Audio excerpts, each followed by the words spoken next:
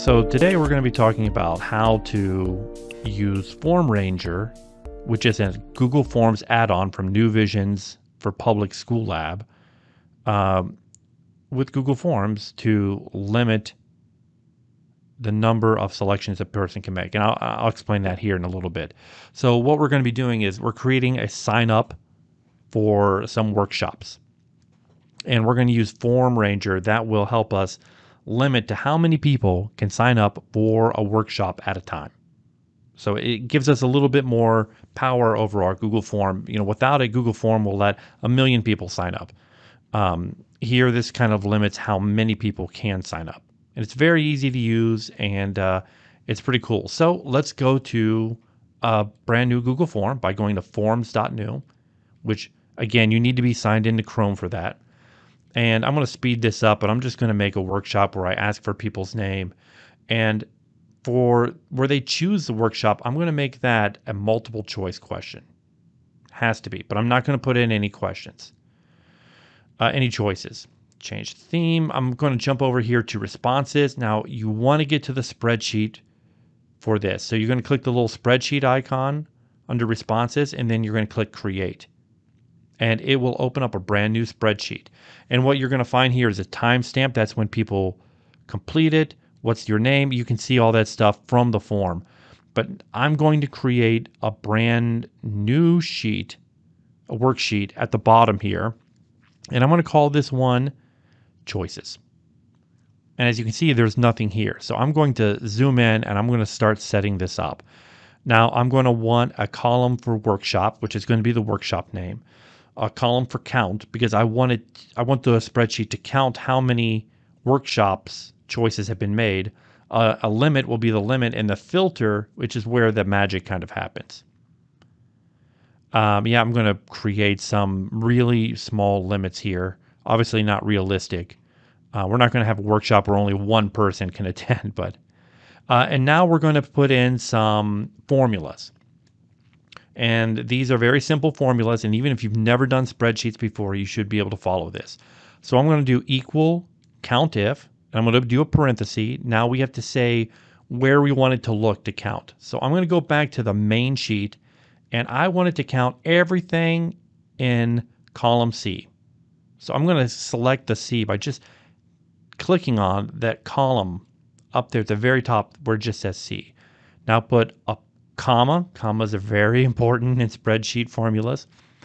And I'm going to say make it A2. So it's going to look in column C for Mac OS. That's exactly what it's going to look for. And now what I'm going to do is I'm going to click this little box here and I'm drag it down, and that's going to replicate the formula. It's going to do some magic. But then when I go to say Windows, it goes to A3. And Linux and Android and so on, it goes on down. And now we're going to put in another formula, but this is under filter. And so we're going to do the equal sign. Well, here, let me zoom in first. Filter, parenthesis, and we're going to be filtering. So it says, well, what do you want me to filter? So I'm going to do A2 colon to A7. Hold on here. Oops. There we go. A little typo action. And then, so that's what it's going to be filtering. That's what it's going to be filtering. And then we're going to put a parenthesis, a comma, sorry. And now we're going to give it the when to filter. So if B2, so to B7, there you go. And now we're going to do a less than sign to C2 to C7.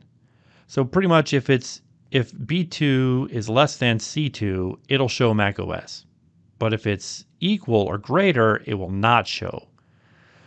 So this is it. Now we've got it set up. Where we are going to go next is we're going to go back to the form. And here we are at the form. And now I'm going to put on the Form Ranger add-on. So click the 3 little dots up there, and at the bottom it's going to say add-ons, and you're going to click that. And there it is, the very first one, Form Ranger. Well, the second one. The other one, Form Limiter, I'll talk about that in another post or another video. So I'm going to go ahead and install it, continue it, give it all the permissions at once.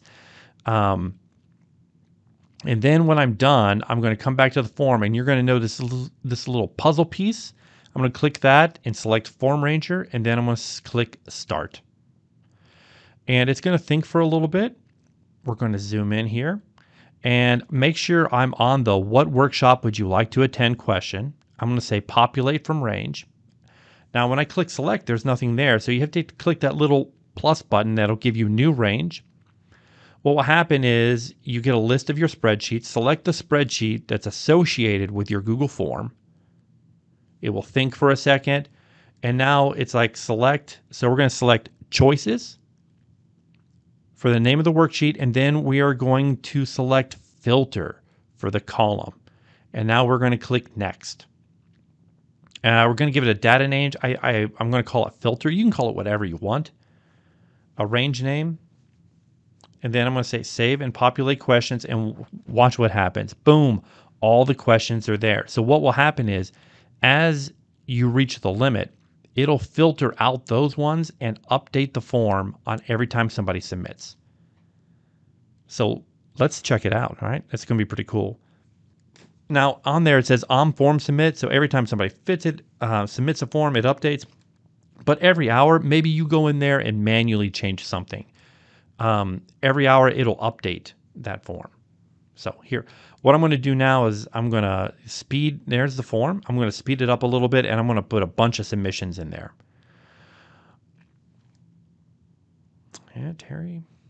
And okay, I've got a bunch in here. And as you can see, Chrome OS has one, and it's been limited one, and it's been filtered out. It's not there anymore. And when I switch back to the form, give me a second here, submit another form, and there is no Chrome OS. That's pretty cool. Now, what happens if the two people are submitting the form and there's only one spot left and they're submitting at the same time? Well, what you'll see there is that it'll check, it'll see that it's not available, it'll give you this error, it'll remove the choice. Pretty neat.